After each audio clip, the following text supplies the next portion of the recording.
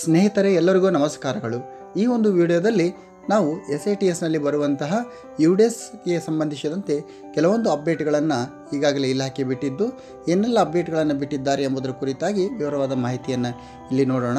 ಆದ್ಮೇಲೆ ಇಲ್ಲಿ 2019 ಮತ್ತು 2020ನೇ ಒಂದು ಸಾಲಿಗೆ ಸಂಬಂಧಿಸಿದಂತೆ U-Dise ಮಾಹಿತಿಯನ್ನು ಈಗಾಗಲೇ ನಾವು ಫಿಲ್ಅಪ್ ಅನ್ನು ಮಾಡಿದ್ದೀವಿ. ಇಲ್ಲಿ ಒಂದು SATSನ ಒಂದು ಶಾಲಾ ಲಾಗಿನ್ ಆದ ನಂತರ ನಮ್ಮ ಒಂದು ಸ್ಕೂಲ್ ಮ್ಯಾನೇಜ್ಮೆಂಟನ್ನು ನಾವು ಕ್ಲಿಕ್ ಮಾಡಬೇಕು.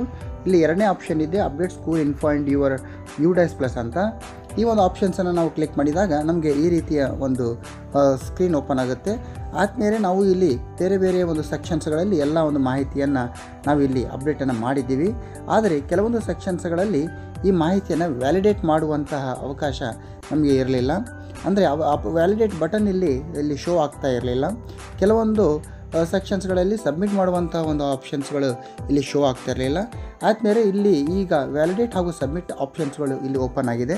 ಇಲ್ಲಿ ನಾನೊಂದು ಎಕ್ಸಾಂಪಲನ್ನು ತೋರಿಸ್ಕೊಡ್ತೀನಿ. Section 2 physical facilities and equipments ಅಂತಿದೆ. ಈ ಒಂದು ಆಪ್ಷನ್ಸನ್ನು ನಾನು ಕ್ಲಿಕ್ ಮಾಡಿದಾಗ ತಾವು ಈ ರೀತಿ ಕಾಣ್ತೀರಿ. ಇಲ್ಲಿ ಎಲ್ಲಕ್ಕಿಂತ ಕೆಳಗಡೆ ಯಾವುದೇ ರೀತಿಯ ಆಪ್ಷನ್ಸ್ ಇಲ್ಲ, ತಾವು ಗಮನಿಸ್ತಾ ಇದ್ದೀರಿ. ಬಟ್ ಇಲ್ಲಿ ಎಡಿಟ್ ಎಂಬ ಆಪ್ಷನ್ಸನ್ನು ಕ್ಲಿಕ್ ಮಾಡಬೇಕು. ರೈಟ್ ಸೈಡ್ ಒಂದು ಎಡಿಟ್ ಎಂಬ ಆಪ್ಷನ್ ಇದೆ. ಇದನ್ನು ನಾವು ಕ್ಲಿಕ್ ಮಾಡಿದಾಗ ಇಲ್ಲಿ ತದನಂತರ ಈ ಒಂದು ಸೆಕ್ಷನ್ಗೆ ಸಂಬಂಧಿಸಿದಂತೆ ತಾವು ಕೆಳಗಡೆ ಗಮನಿಸ್ತಾ ಇದ್ದೀರಿ, ಅಪ್ಡೇಟ್ ಹಾಗೂ ವ್ಯಾಲಿಡೇಟ್ ಬಟನ್ಗಳು ಶೋ ಆಗ್ತದೆ. ಆದಮೇಲೆ ಇಲ್ಲಿ ಹಲವಾರು ಶಿಕ್ಷಕರ ಕೆಲವೊಂದು ದೂರುಗಳಿತ್ತು, ಇಲ್ಲಿ ಅಪ್ಡೇಟ್ ಹಾಗೂ ವ್ಯಾಲಿಡೇಟ್ ಬಟನ್ಗಳು ಶೋ ಆಗ್ತಾ ಇಲ್ಲ ಅಂತ. ಇಂಥ ಒಂದು ಸಂದರ್ಭದಲ್ಲಿ ನಾವು ಈ ಒಂದು ಸೆಕ್ಷನಿನ ರೈಟ್ ಸೈಡ್ ಬರುವಂಥ ಎಡಿಟ್ ಆಪ್ಷನನ್ನು ಕ್ಲಿಕ್ ಮಾಡಿದ ನಂತರ ನಾವು ಮುಂದುವರಿಯುವಂಥದ್ದು. ಸೊ ಇಲ್ಲಿ ಅಪ್ಡೇಟ್ ಹಾಗೂ ವ್ಯಾಲಿಡೇಟ್ ಆಪ್ಷನ್ಸ್ಗಳು ಇಲ್ಲಿ ದೊರಕಿದೆ. ತದನಂತರ ಇಲ್ಲಿ ಎಲ್ಲ ಒಂದು ಸೆಕ್ಷನ್ಸ್ಗಳ ಮಾಹಿತಿಯನ್ನು ಫಿಲ್ ಮಾಡಿದ ನಂತರ ಇಲ್ಲಿ ಡೌನ್ಲೋಡ್ ಸರ್ಟಿಫಿಕೇಟ್ ಹಾಗೂ ಅಪ್ಲೋಡ್ ಸರ್ಟಿಫಿಕೇಟ್ ಎಂಬ ಒಂದು ಆಪ್ಷನ್ಸ್ಗಳು ಇಲ್ಲಿ ಇರಲಿಲ್ಲ.